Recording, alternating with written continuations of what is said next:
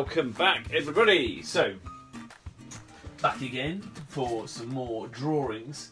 And this time we're going to go with some minis. Because we are drawing Amy Shaw's and Craig's Mayo and Ketchup, as they are known. The double minis. So we've got a couple of different images, or we've got two images to choose from. I'm going to let them choose which one their favourite is. So kind of could see what ones work. Craig and Amy. So Amy is a photographer. Craig has a couple of things. He used to work for Lego, I believe, as well. That was quite cool. So, so yeah, part of the kind of the automotive world that I deal with and know, and I've known for a number of years. Just throwing my pens everywhere, trying to get a bit more organised. Hopefully Amy's online. But with Mini, we've been selecting minis to do, and your minis were on the selection, and I've got the images there. So this is, I believe, Mayo and Ketchup, yeah? Yes. Super, because one's white and one's red. I like that. And then, but this, I like this image because you're outside Coventry Cathedral there. Yes, you are. And when Georgina sent that over, I was like, I know where that is, because you've got the new cathedral here and the old cathedral over here. It's very, very pretty. Yeah, what you can't see is you me in the background holding all the tourists back. No, don't ruin the shot. They were very confused, and then I was like, okay, you can go now. They didn't really understand what was going on. Well, you did a very good job of that, chap. So yeah, that's, yeah, it worked. I like it. So in terms of the images, which one do you prefer? Oh, well, we were just having a discussion before we came on, and you wanted the one. I like the cathedral one, and Craig likes the other one. Well, I mean, I think with this one though, we can kind of do one car up here and then one car. So they'll be a little bit further apart, but we'll be able to give both cars a proper. I think Georgina liked this shot because of the yellow and the countryside as well. So I'm open. I like both. So. Right, so how it works is basically I draw these without taking the pen off the paper. So I draw the entire outline of what you see on there without lifting the pen off the paper. So I'll draw that, and then I work all the colours into it. So all these kind of colours you see, it's got yellows and greens and blues and silvers and stuff over here, and golds and whatever. I work all these colours in to make the drawing. And during that time, you tell me about what both of you do, how you're involved in the automotive industry, who you've worked for, and just some fun stuff about where you've been with the minis, really, and what kind of journeys you've been on and whatnot. So does that kind of make sense? Cool, sounds good. So I'm going to start. So I'm going to drop as soon as that pen's down. I start drawing. So introduce yourselves, both yourselves, and yeah, we can talk about then you can kind of be like, right, how you started in the automotive industry, and then also about the minis in particular. All right then. So we just talk at you for the next 45 minutes. Well, yeah, basically. But I might just occasionally just go, oh, can you just say all this or that? So I mean, from my we've known each other for many years. And from memory, it was a Bicester Heritage event, or it was a down at Bicester Heritage, and it was with Tim Hutton. So what's funny is I actually looked at those photographs earlier today, and I was like, oh, I wonder who I'll know in here now. Because the thing is, I've been in the automotive industry now for a while, that I now know people that I photographed in the past who I didn't know when I photographed them. So I picked up this random image on this album, opened it up, and I was like, oh, that's Ian. There he is. Yeah. There he is. It was the first time I ever went to Bicester Heritage. Yeah. And she said, yeah, it's that auto tweet up, and it's the first time I ever, really kind of met a bunch of people in the car world, and yeah, you were one of those people. I was doing a really cheesy pose where I was like looking down, and I had a colourful top on. I had like a black and white, so I don't know. Oh, right, fair enough. Yeah, but it was like a penguin. I think it was a penguin or something on the front. It was a colourful top, anyway. But yeah, I remember that. I remember that event. Yeah, that's when that was my first kind of like, oh, Amy Shaw, a photographer. So tell us, walk us through like what, where that went from there. Then really, what happened next? What happened next? Well, I'd probably been shooting cars for less than 6 months at that point. I think I hadn't been shooting cars for very long. And then, I ended up meeting Tiggy at Vista Heritage and sent her the pictures from the event as well. And she was like, we've got this new event that we're going to do, or we've only done one of them, called the Sunday Scrambles. Would you like to photograph the next one for us? And that's kind of how my relationship with Vista Heritage started off. And yeah, that would have been about 6.5 years ago, I think now. And so yeah, my first car I shot 7 years ago this August it would be. So yeah, that was a really cool event. But no, other than that, I mean, that was when Vista Heritage was still a really tiny place and lots of crumbling buildings, and yeah, it had a bit of a different feel to it than it does now. But it's still just as cool. Yeah. But then, what was the first time that you guys went to Vista Heritage? That was my first. That's the first time I'd ever been. Yep, that was the first time with Tim. Then because we'd done a few tweet ups, so it was before Instagram. Really, it was like more about people on Twitter. And then so Tim used to arrange them and be like, right, we're going to meet up here, and so he was like, oh, I've now got it over at Vista Heritage, and I was like, oh, I've never been. And I think we had a bit of a look around history on that day as well. That was it, when it was quite empty, and it was lovely. There was really nice light that came through the top windows. Yeah. So that was that kind of event. But there was like a few journos there, and like Keith Jones and a few people who I still talk to now, and it's cool to do it. So you did that, and then so the scramble as such. So how did that? So how was that? The first one. The first one. I think I recently posted some images from their Sunday Scramble, their virtual Sunday Scramble. Last week, weekend before last. Was that the really wet one? The really wet one. I think it was hammering it down with rain, either on the first one I shot or the one after that.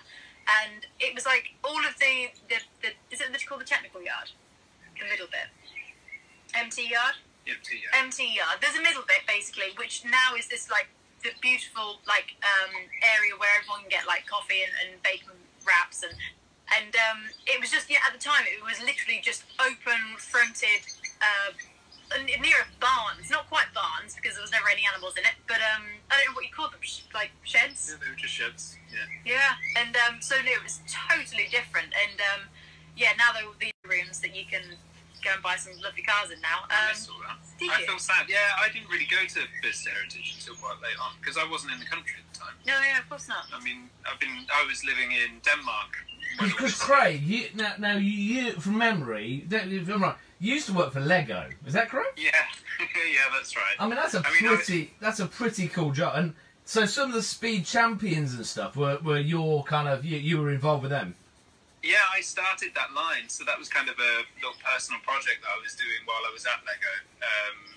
Because I'm a car designer, so I'm a trained car designer, and when I went to Lego to design toys, I then sort of got a bit frustrated with, I was designing ninja weapons for a long time for Lego, but in my spare time, I was thinking up how we can do cars better in Lego. So then came up with Speed Champions, and we launched it. It's still going now. So it's 7 or 8 years now. I think that's been going. Yep, I've pretty much got all of them.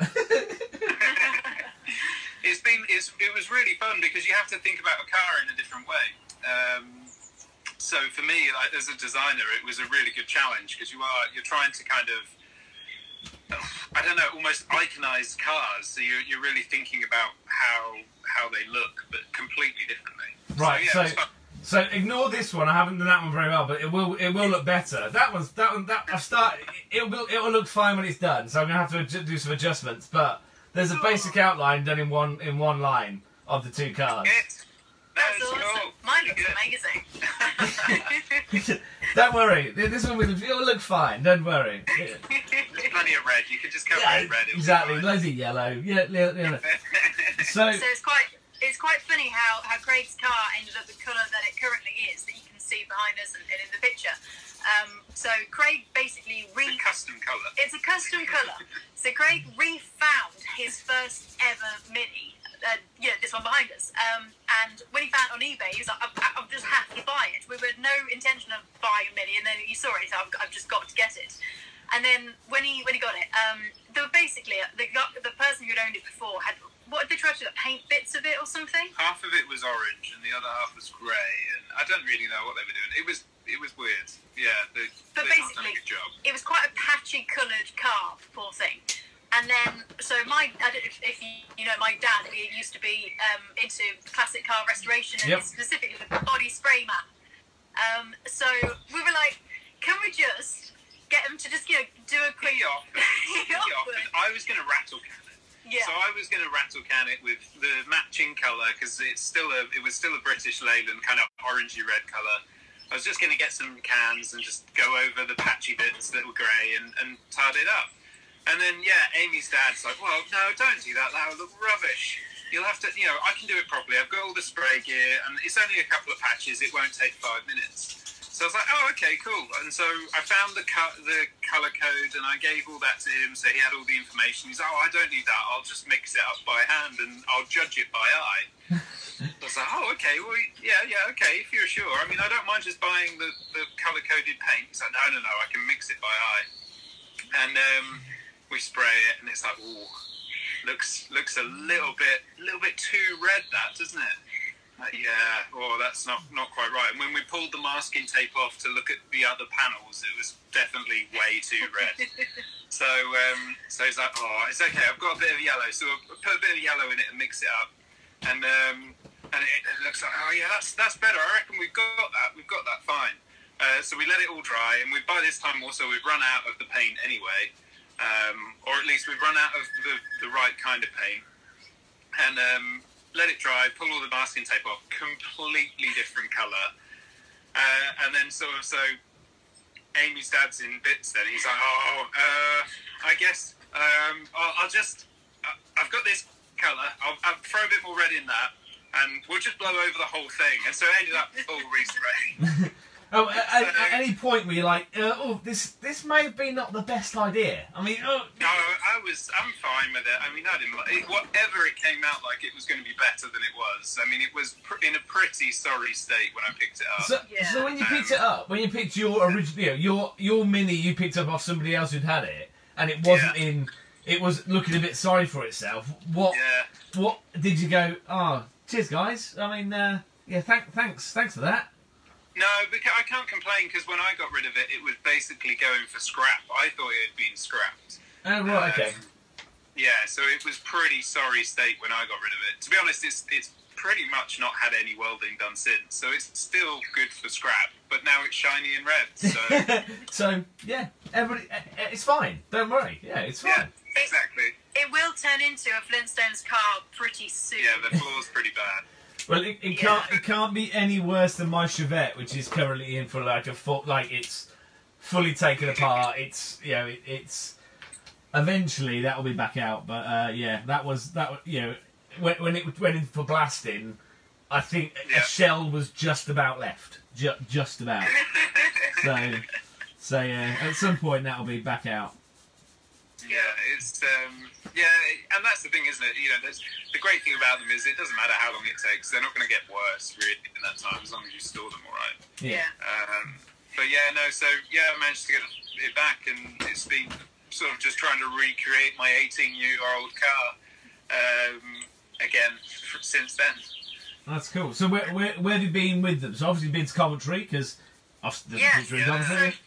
Yeah, let me just say a bit more about the photos. So it was a lovely guy called Stephen Fisher, on Instagram, it's Stephen Fisher Photo, who sent me a message, and he was like, hey, I just want to say, really good work, and would you like to have a little photo shoot with your Minis, with you and Craig? And at the time, we just thought, you know what, we've never had anything like this before, and don't know if we ever will again, so go on then, let's have this moment documented, because I don't often get in many photographs, let alone Craig and I in a photograph together.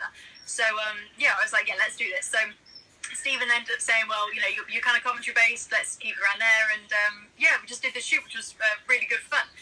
And, but then, that was it. While it was still shiny, we thought we may as well, because then not too too long after that, or at the end of last year, I've ended up sending my Mini off to Suffolk to a guy called Chris at Crafted Classics Tuning, who has very kindly kind of rebuilt my whole engine, which is great, but I should have been picking up this week. Yeah, I think it was, this week. No, yesterday. It would have been yesterday. I would have picked it up and driven it back home, but obviously at the minute, I can't really do that. Yeah. So otherwise, we would have had both of them in the background here. But, well, I'm happy with the one. Yeah, even having the one in the background, that's good going. That's you've planned that. It's like you know how to plan a shot or something. It's good. Yeah. I like kind of dictated by Amy's compositions. Yeah. Sorry. But, No, don't be sorry. No.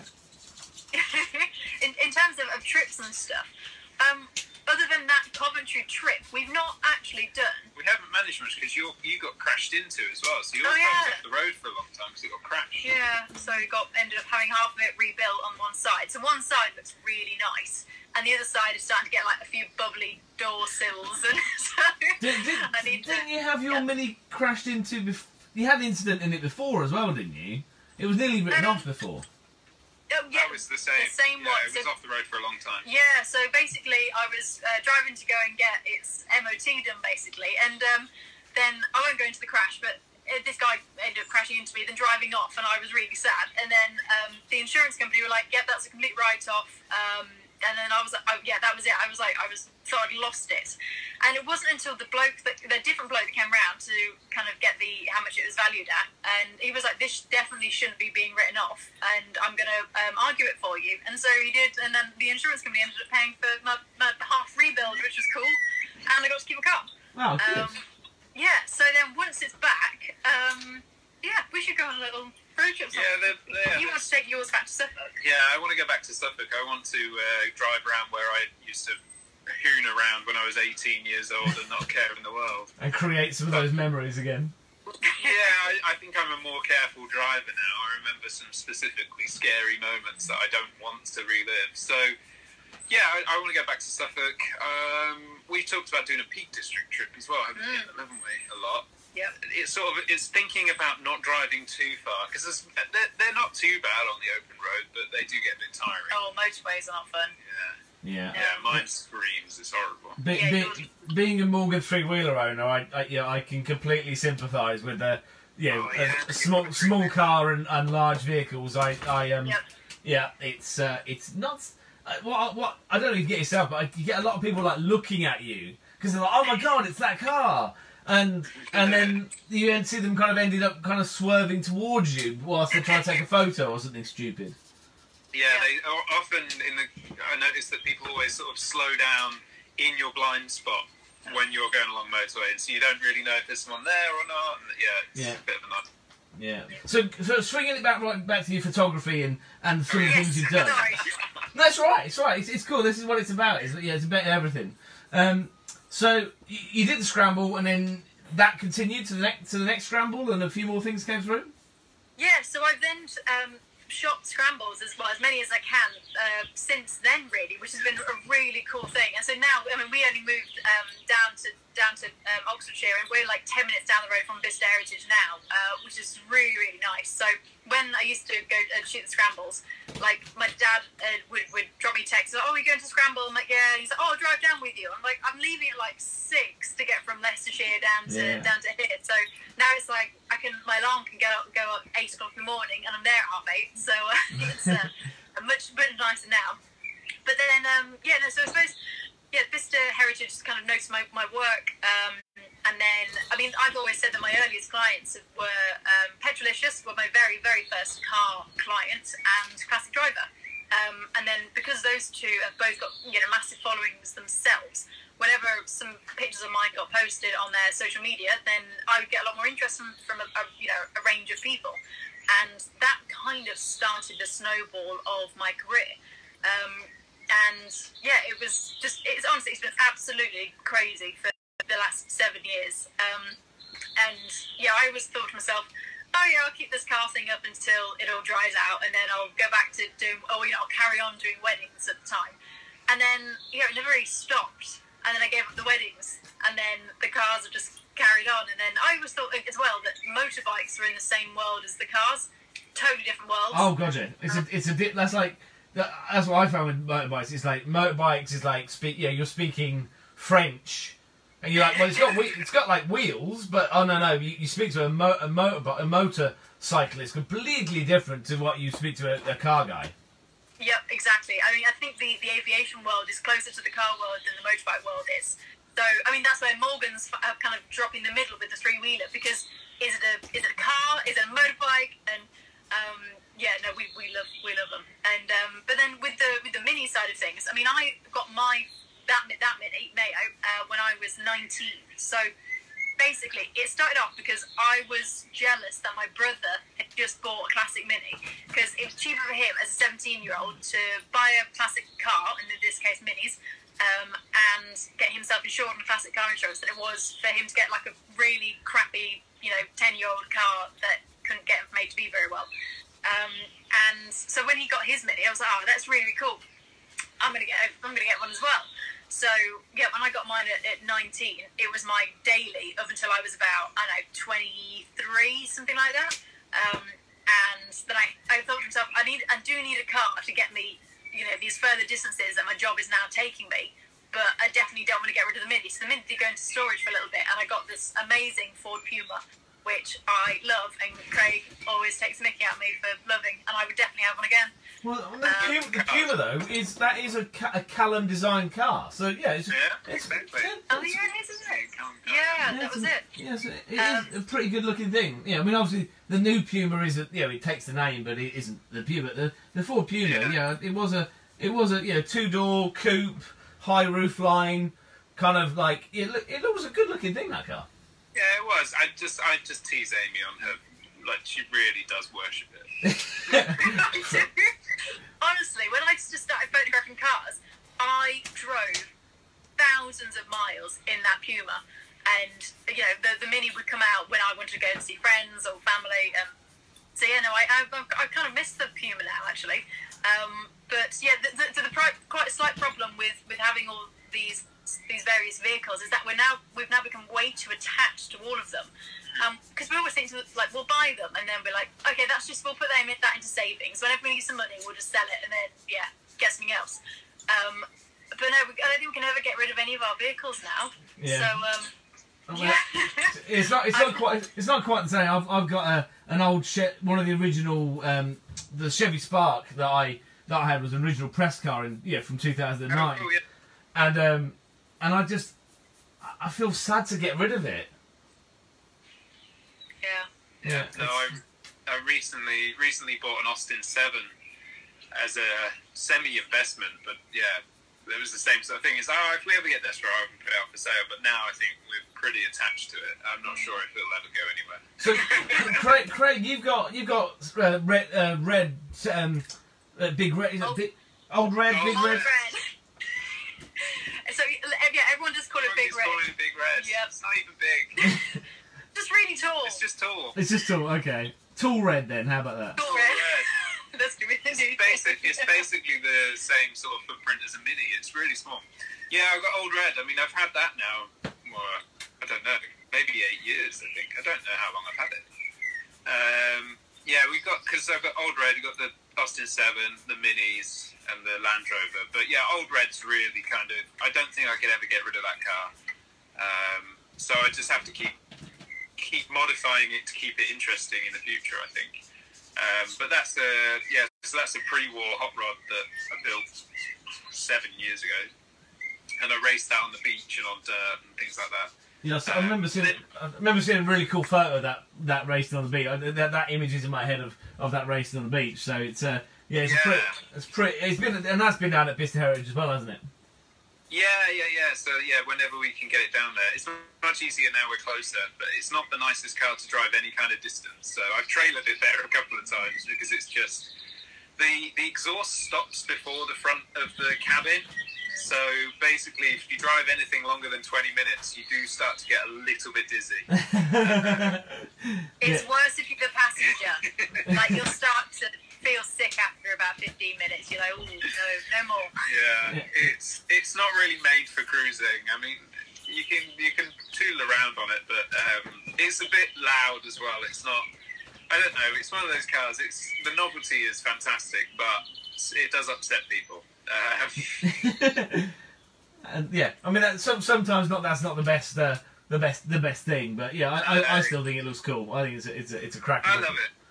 Yeah, it's kind of become exactly what I wanted. I mean, I've wanted a hot rod since I was 5 or 6 years old, and I always thought I wanted like a really shiny one with flames. But as soon as I realised that you can get one that looks like it's been dragged through a hedge backwards and set on fire, then I was like, yeah, that's what I wanted. Yeah, that's it. Instead. That's the one. Does that make sense? Yeah. No, there's something about it, definitely. I mean, it gets so much attention, that thing. It definitely precedes me. I mean, people don't know me; they know that car now. So that's fine, and that's fine. That's okay. But yeah, the car comes first. Oh, and there's Craig as well. But you know, that's fine. Yeah. That's fine. Yeah, So after the Business Heritage, with the magazines and stuff, what's been the highlights that you've shot with the magazines, Amy? Oh man, that's really tough because like when I first started shooting cars, I kind of thought that I had zero expectations that I'd do well at all. So every little thing that I kind of did, it went well. I was like, wow, I did this thing. So like the first time I got a picture in a magazine, I was so excited. Like I went into Sainsbury's with my mum and I made take a photo of me holding out my magazine. I think it was Octane magazine. I've got a few pictures featured in it, and that was of this replica Ferrari P4 that I shot, and. So I was really excited, and then it kind of started to go from there. And I mean, each time I kind of have something new and exciting come up, I'm like, yeah, this is it. I don't think I'll get better than this. And then something else will come along, and I'm like, wow, this is really amazing. And then Craig and I as well together managed to do some incredible trips. Like we went to Utah with Jaguar Land Rover, and again to Sweden as well with Jaguar Land Rover, just to do 2 different shoots with their experience team. And you're kind of there, photographing these cars rock crawling and as the sun is rising, and you think, this is my job. This is really cool. And I feel so lucky and so blessed that that kind of feeling does come upon me quite a lot. Before all of the lockdown and everything. I was like the last trip that I went on was I was in Portugal with a bunch of really, really cool people riding motorcycles with Triumph, and I just thought, this is my job, this is cool. And then February I was in Porsche actually doing some stuff for their magazine, and that was in Finland, and we were out there for about 10 days or something like that, and it's just some of the experiences that my job has managed to take me on. This is what the enthusiasm is still very much there, because I don't think I'll be able to do this job forever. Just physically, I don't think I'll be able to do this when I'm 70 if I haven't sorted the pension out. I think to myself, I do try and take on in every opportunity that I can at the minute, because it is so much fun, and I enjoy my job so much that I think if I don't do it now, then at some point this may stop, and I will look back on these experiences and be so grateful that I've done them. And that's definitely the kind of thing that keeps me going when it is really, really busy and I'm really tired or stressed. And then I think, but really, this isn't a bad job. This is quite a good day at work. Totally with you on the sentiment there. Like over the years of doing stuff, and you go back, and go, actually, I did that, and you just kind of. You get to where you're just grateful for doing it, and also kind of savouring it and going, actually, I'm very lucky to do this, and I can count this as work, and yes, and it's not, you're not in an office, or you're not doing the same thing every day, because you just like being a freelance creative in the automotive sector, there is so many little things that happen that you go, I never thought I'd experience this because of what I did, type of thing.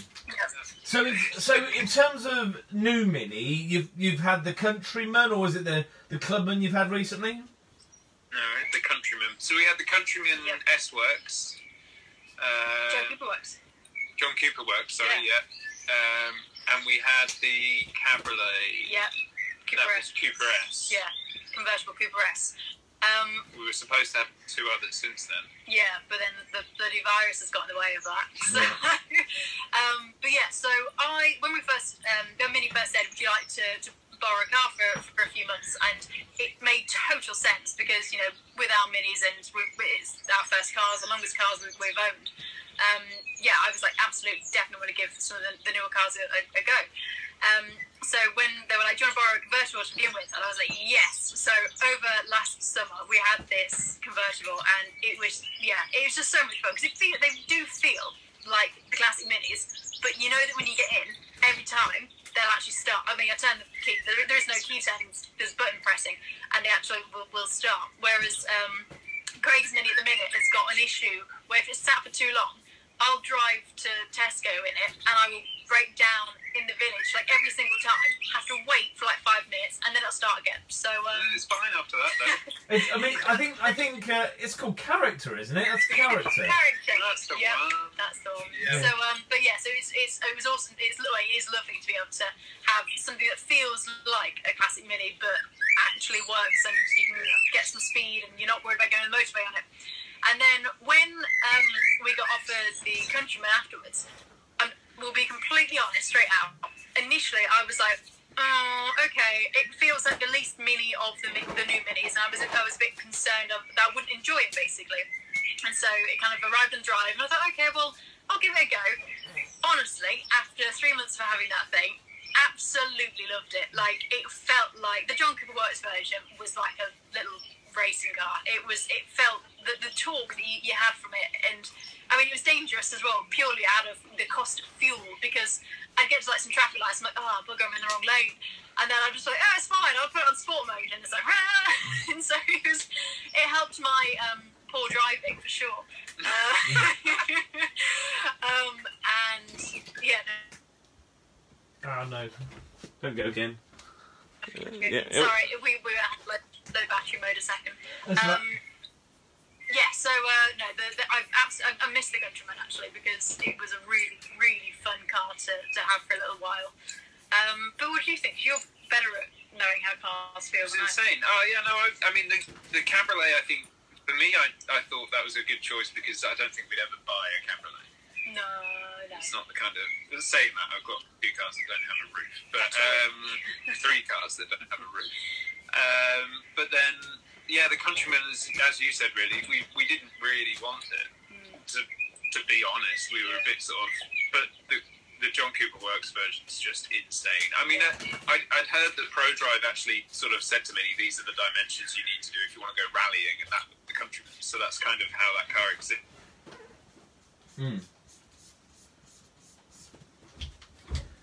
Sorry, I'm back again. It's all right. It's all right. But yes, and you can totally tell that they used it for developing for rallying. So it's a good fun car. Yeah, I loved it. Yeah, it's good. And it's ruined all other cars because I mean we've had a couple of cars that you'd think to be quick and be quite awesome, and we come away quite disappointed because they didn't compare to the Countryman John Cooper Works. It's ridiculous. Is that the one with the same engine as what's in the new Mini GP?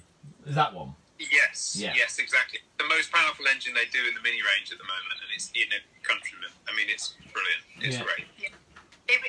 But I had some people send me messages, be like, okay, you know, what really do you think about it, especially having classic Minis and tried out the convertible.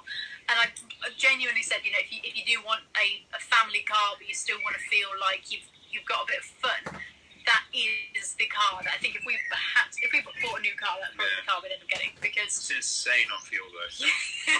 But that's our driving. But saying that, the next one, so we were supposed to, I think, take over soon the electric Mini. So we're kind of waiting for all of this to calm down a bit so that we can get hold of the electric Mini, see what that's like. Yeah. Yeah, well, I had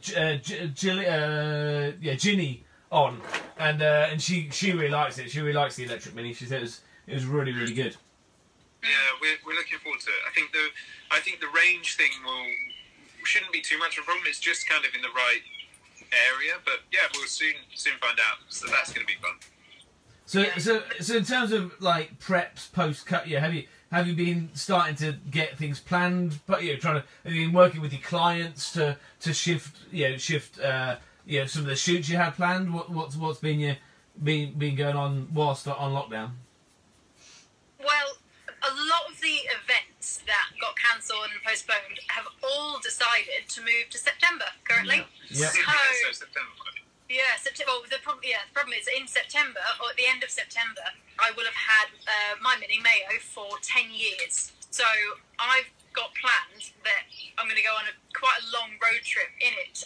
And I kept thinking to myself, do I move that so I can make sure I can shoot some more of these events? And I thought to myself, I'll only have a 10-year anniversary once, whereas these events will probably go on for years, many years to come. Yeah. So I think I'm still going to go and do this road trip. And then in terms of other shoots and stuff, everything really has been postponed. It's all just been on hold. Some people have been like, we'll get back to you with a date when, we understand a bit more about what's going to happen. So, this is the longest I've been at home for the last 10 years, I think, or so. I think we haven't really adapted, and I don't think anything will change in the future of how we do things. We did launch just before, actually, and by coincidence, just before the lockdown, we actually launched Amy's print shop properly, and that's helped a little bit. That's a different way of doing things. I think there's more we can do with that. I think we can work a little bit more with printed goods and sort of merchandise on that sort of side, so where we can see Amy's image on other things. Yeah. But we want to make sure we do it the right way, because I think the images are, they're so stylized and they're so their own thing that you don't want to just throw it on a t-shirt and say, here's a t-shirt with Amy's picture on. I think it needs to be something else. Totally agree. Same. It's getting that tricky balance between merchandise and not cheapening the brand, the products. Yeah. So for now, we're sticking with, we got the prints, we're doing greetings cards, which work really nicely. And then, we'll see where we go from there. Yeah. So, that's a few bits. Yeah, exactly. So, do you do any kind of merchandise stuff, or is it all prints? Well, with my artwork, I've always traditionally just done fine art print, because I've always believed that if you've got an original, you don't want to cheapen the original. When people are buying an original for X amount of money, the value is in that original. And as soon as you start making smaller versions and canvases and everything else in between, the original kind of loses its perceived, as much as it's perceived value, it's a value in my eyes of what I created. But with this stuff, some of it is quite cartoony and quite it will look lovely on t-shirts. And it's the first time I've created stuff I thought, actually, that'll look really nice on a tea towel. That'll look really nice on a mug or whatever. So that's the thought. But the main thing is all of these artworks are going to go into a book. So the book is known as Continuous Wheels. That's on crowdfunded right now. So the book is going to be crowdfunded. 50% of the books are already sold. Based on 300 images are going to be in that book. So over 300 images, all done during COVID lockdown time. And there's all these videos are recorded and documented. So they go onto YouTube. So there's a YouTube video of the creation process, which people can watch back. And then these are going to be scanned by the same guy who scans all my artwork. And then we're going to look at, other than the book, what other merchandise potentially could be created. Yep. Yeah, no, t-shirts have worked really well as well. And also, I don't know about you, but when you meet people who really love a brand of cars, so, for us minis, you end up accidentally kind of getting all these mini things. So I've got about, 4 different mini t-shirts, which I really like, and then people will want, they do have this love for their cars and everything in their house. It's like people who like the colour purple. Everything in their house is purple. People who like minis, most of what is in their house is probably mini related. Yeah. So what? Where are your print? Where can people find your prints? Then are they through your website?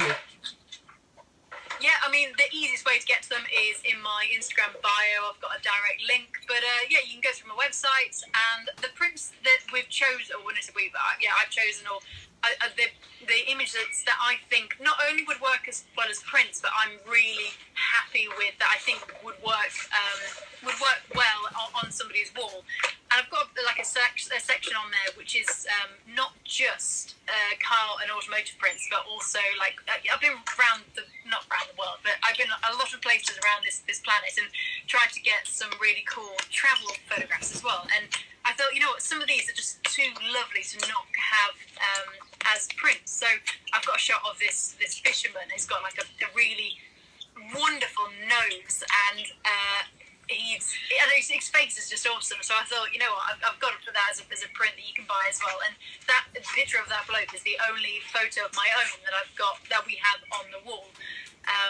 And yeah, so I don't have any like car pictures of my own on the wall, which is a bit weird actually. And yeah, so the selection of some travel prints is definitely something I wanted to include in the shop as well.